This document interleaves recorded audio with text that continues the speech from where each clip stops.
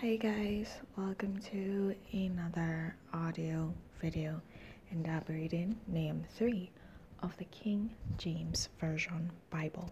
And it reads, "Woe to the bloody city, it is all full of lies and robbery.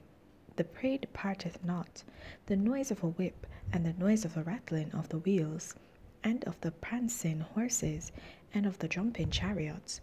The horsemen lifted up both the bright sword and the glittering spear. And there is a multitude of slain, and a great number of carcasses, and there is none end of their corpses. They stumble upon their corpses. Because of the multitude of the whoredoms of the well-favoured harlot, the mistress of warcrafts, that selleth nations through her whoredoms, and families through her witchcrafts. But behold, I am against thee, saith the Lord of hosts, and I will discover thy skirts upon thy face, and I will shew the nations thy nakedness, and the kingdoms thy shame. And I will cast abominable filth upon thee, and make thee vile, and will set thee as a gazing stock. And it shall come to pass, that all they that look upon thee shall flee from thee, and say, Nineveh is laid waste, who will bemoan her? Whence shall I seek comforters for thee? Art thou better than Populus? No, that was situate among the rivers, that had the waters round about it, whose rampart was the sea, and her wall was from the sea. Ethiopia and Egypt were her strength, and it was infinite. Put and Lubin were thy helpers. Yet was she carried away, she went into captivity, her young children also were dashed in pieces at the top of all the streets, and they cast lots for her honorable men, and all her great men were bound with chains.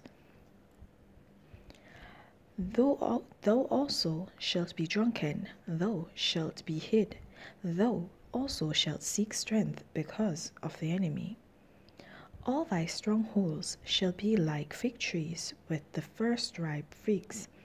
If they be shaken, they shall even fall into the mouth of the eater. Behold, thy people in the midst of thee are women. The gates of thy land shall be set wide open.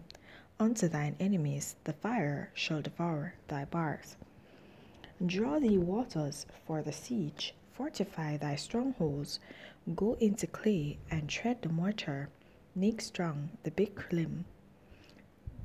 kiln, there shall the fire devour thee. The sword shall cut thee off, it shall eat thee up like the cankerworm. Make thyself many as the cankerworm, make thyself many as the locust. Thou hast multiplied thy merchants above the stars of heaven, the cankerworm spoileth and fleeth away.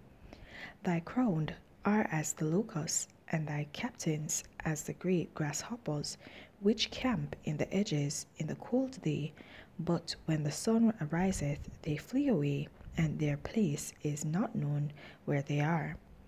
Thy shepherds stumble, O king of Assyria. Thy nobles shall dwell in the dust.